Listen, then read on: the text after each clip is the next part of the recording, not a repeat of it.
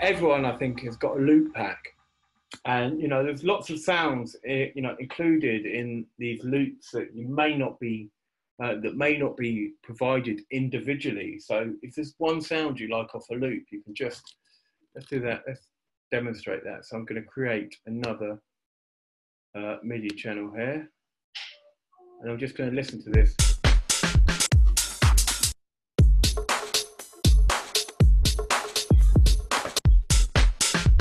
That hi-hat is nice, so I could just, if I like that hi-hat, I could go, right, I'm going to go into this, I'm going to isolate that hi-hat, and once again I've got to make sure, let's put the hi-hat pattern in first.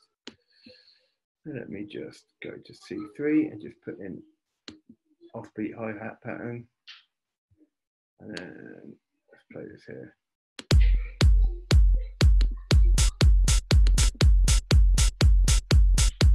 And you can hear that's out of time. So I need to go into here and I need to make sure that I get the beginning of that hi-hat. And sometimes it's quite hard to find it, but a general rule, it's better to chop a tiny little bit off the beginning than it is to leave a little bit of space. Because if you leave a little bit of space, sometimes that may sound nice and authentic and slightly out of time. But other times it may mean that your drums are out of time and they're kind of clashing and stuff and a bit clangy, which isn't good. And let's hear what else we've got in there. So you can hear we've got a little bit of a kick drum in there, or something that we don't want. So we can just use the high pass filter on our simpler to take that out. And then we really want to find the end of the sample as well. It's not good to leave all that extra space in there. So let's just nicely bring that to the end. So we chop that neatly there. And then if we wanted to add a little bit of grit to it, we could use, these filters in Ableton. Sorry, my child is saying goodnight in the background there. These filters in Ableton kind of mimic analog filters. So you can add a little bit of drive and grit to it. So just by changing these filters, add a little bit of resonance.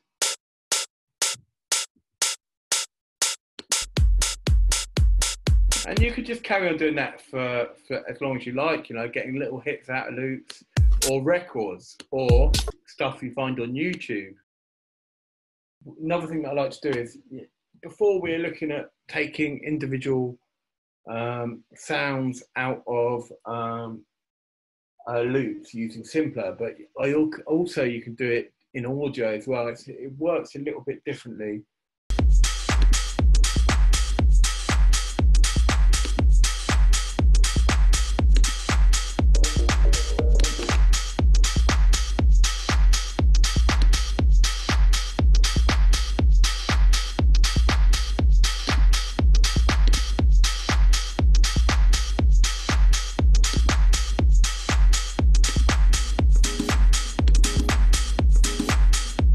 So we've got that percussion loop in there, kind of quite nice, and it works, but I want to make it a bit more interesting. So first we can move around the start point here to change the groove. And then we can remove the ones we don't want in there. So if I hit my clip volume here, and go into my automation and I hit my clip volume, and I use this pen tool, I can actually change the grid. So let's maybe go for 1/4 and start there. Just take this stuff down, which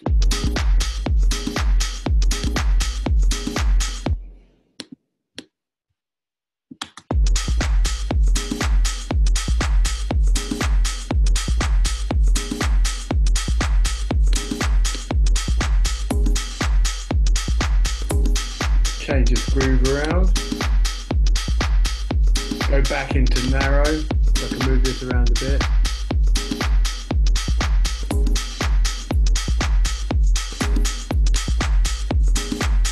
And then what I can do is I can start to tune this by using the transpose.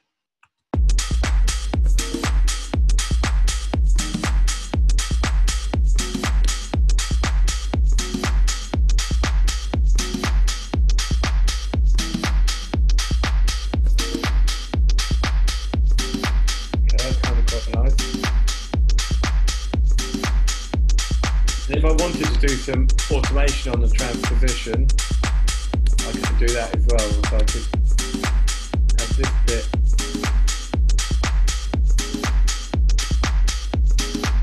And then go down here.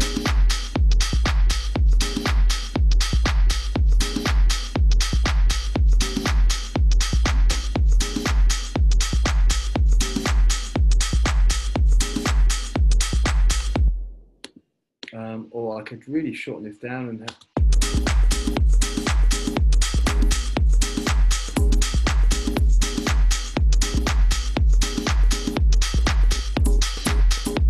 just trying to mess around. You can also get some polyrhythms going on by it's not going to work with this sample though. We'll explore some polyrhythms and polymetric stuff later, but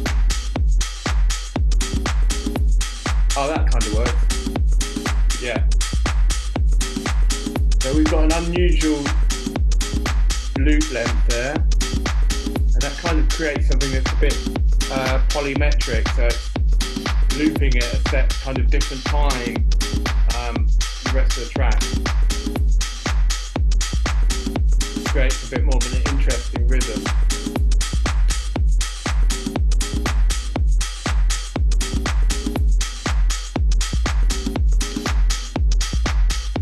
Okay, so I like that.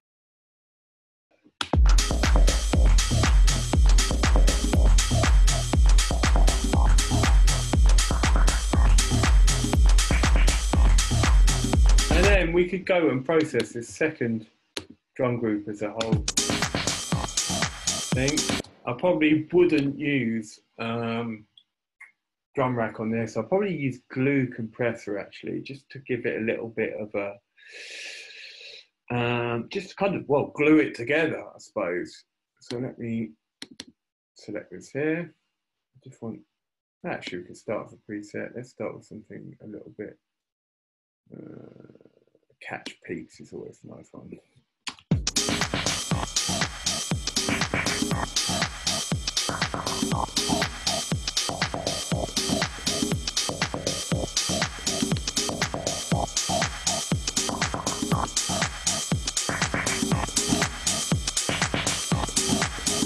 A little bit of soft clipping.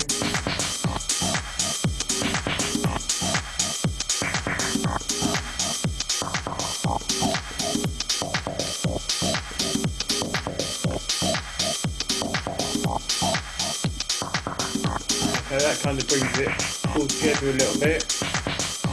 No real pumping there.